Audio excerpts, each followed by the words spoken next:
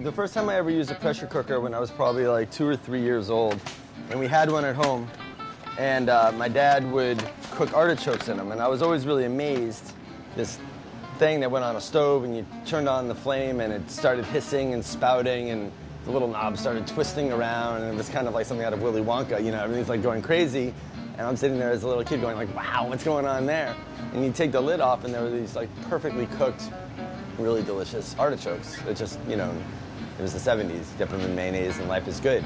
I love my pressure cooker.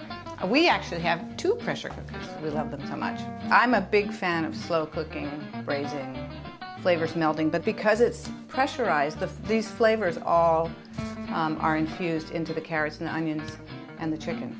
Things that I do like to use it for are like cooking fish, or you can cook things in papillote. This is really actually very beautiful. It really seals in the flavor. Usually you do that in the oven and you think, oh, that's going to be wonderful, but you put it in a pressure cooker and it totally transcends the whole flavor. It's really amazing. You know, the cooking time's like 10 minutes.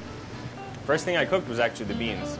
Yeah, but then from there, you know, I get creative, and it's fun to use at home mostly because you can really just do it all in one pot, and it cooks so fast, and you know, minimal cleaning. It's great for beans. You know, beans cook in 13 minutes. Dried beans, if you soak them overnight, they cook in 13 minutes. Brown rice cooked in 12 minutes. Usually takes at least twice that long, if not 3 times that long. Root vegetables cook in 3 or 4 minutes. Time is part of the benefit of using a pressure cooker, but it's also just the way it cooks and then the flavor component too. Difference also than a slow cooker, which I think is very one-dimensional, and I like slow cookers for what they do, but they really only do that. They sort of slow cook. In this, I can cook some of the things that are made to cook very quickly and some of the things that are made to cook over a long amount of time, so I've got a lot of versatility. We're going to throw some bacon in there, because why not? Right now at both restaurants we're using the beans and also chickpeas, so both of those we do in the pressure cooker. Cooking professionally in a restaurant, I've never wanted to have beans on the menu because it's really hard to cook just right. If you're cooking it too fast or too slow even, or if it's not soaked properly, then they'll burst or don't cook enough inside. And then someone will say, oh, but it's al dente.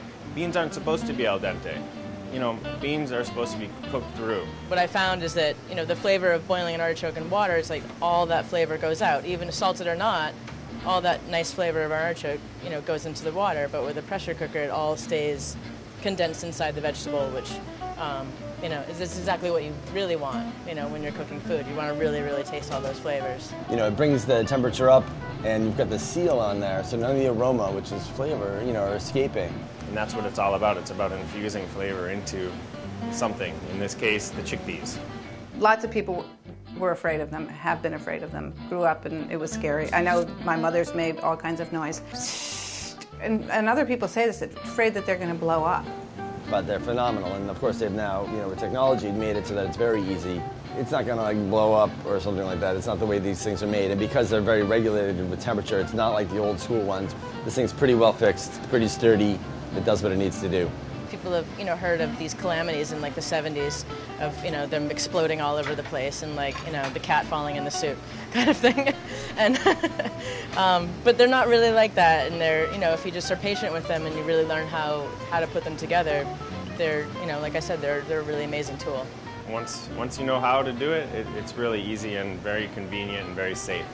At Craigie, I think we've got 6. We're using these things for so many different things, partly because our cooking space is limited.